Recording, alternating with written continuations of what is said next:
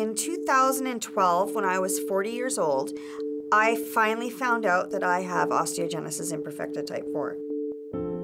My whole life I broke and I didn't know what was going on. So that's why my fight for this is so strong.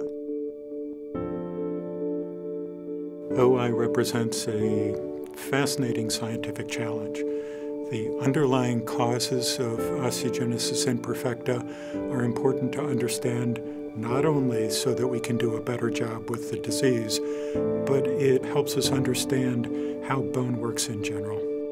I'm particularly interested in this study because we just don't have good ways to help people with OI and to reduce their burden of fracture.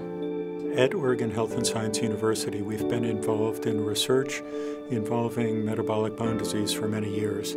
We've got lots of experience in undertaking clinical trials, as well as in caring for people with metabolic bone disease. I think that a lot of us are afraid all the time, but I think you can either let that rule you, or you can get used to being afraid all the time, so fear's not that scary anymore, and you can do something. Even if this medicine doesn't work, the data from it could help for another medicine to work, and I think in the end, it's worth it. You could be healthier, and you could maybe even conquer a fear in that time, and I think just doing that is worth it.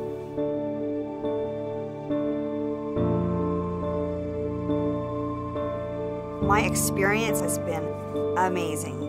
When I came out of the elevators, there is the project coordinator, Mona, and she's like standing there. She goes, "Are you Erica?" And I was like, "Yeah, that's me." And I just felt like it was so like warm, you know? It was such an inviting experience. As the study coordinator, I am the first point of contact for the participants. The participant comes in once a month for 12 months. I am with them every step of the way throughout the study. I also try to coordinate their visit such that they have a smooth and safe trip.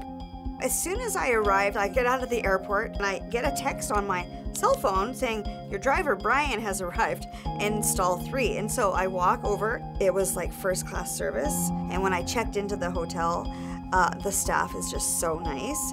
At the baseline visit, the participants have a longer visit, which includes audiology, labs, x-rays, DEXA, and HRPQ-CT. Subsequent visits are much shorter. They involve an infusion, which takes about an hour, and also a short physical exam with Dr. Orwell. So this trial is designed to do a number of important things. First, it's to help us understand whether the drug really is effective in increasing the amount of bone formation and strengthening the bone that's present in people with OI. Second, it's designed to allow us to decide which dose of the drug is most appropriate for the treatment of OI. And finally, it's to make sure that the drug is safe. The drug we're interested in is a monoclonal antibody to a protein that's very important for bone formation called sclerostin. And when we inhibit sclerostin with the monoclonal antibody, it results in a stimulation of new bone formation.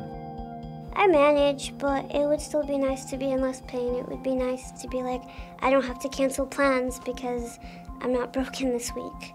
I want to go dancing. I want to be able to go out with friends, and I want to dance for hours, and I want to just, I don't know, I want to do things that 21-year-olds are supposed to be doing.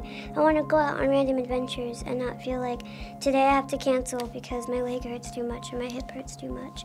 I want to finish school and I want to write, and I really want to dance.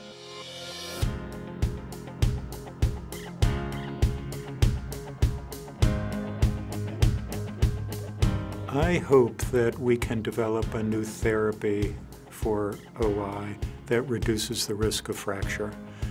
OI is a rare disease. There is insufficient data about what therapies might be effective, and it would be tremendously useful for patients with OI if we could confidently identify a drug that reduced their fracture risk.